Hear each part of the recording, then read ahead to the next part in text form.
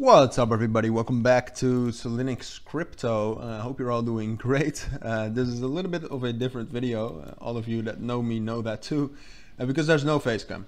The reason for that is that I am currently working somewhere. So I'm making these videos on work, which is totally possible, but because of the lights, I cannot really show my face because it just it shimmers a lot. So we'll do it without a face cam right now. If you're new to this channel, welcome. Usually I do have a face cam, so if you want to know what I look like, check the videos of yesterday.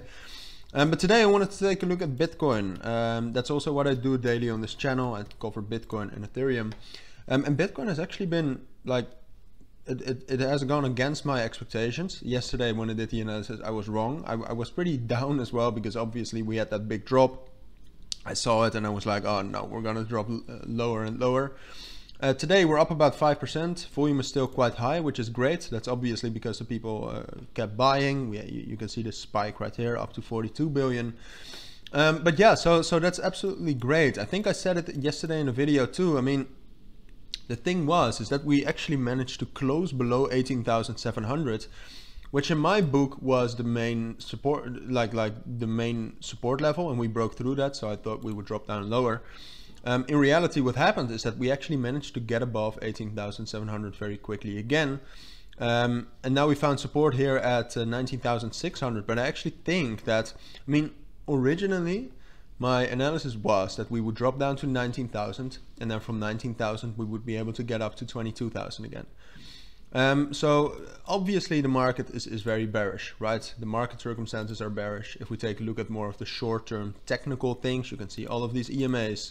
You can see all of these strong resistance levels. It's still bearish, but I do expect right now that we will drop down from here, but I do expect that this whole level between, well, right now 18,500 and 18,700 will hold.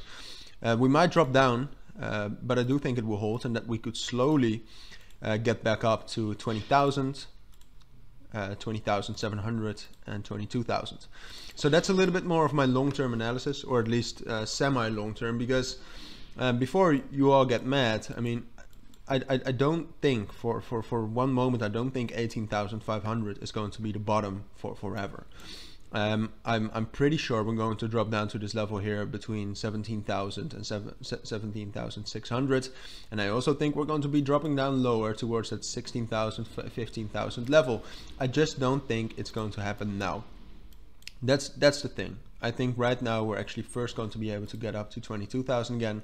From there, sure, we could go all the way down to 17,000, but it's just initially, and after this move, I do expect it to hold.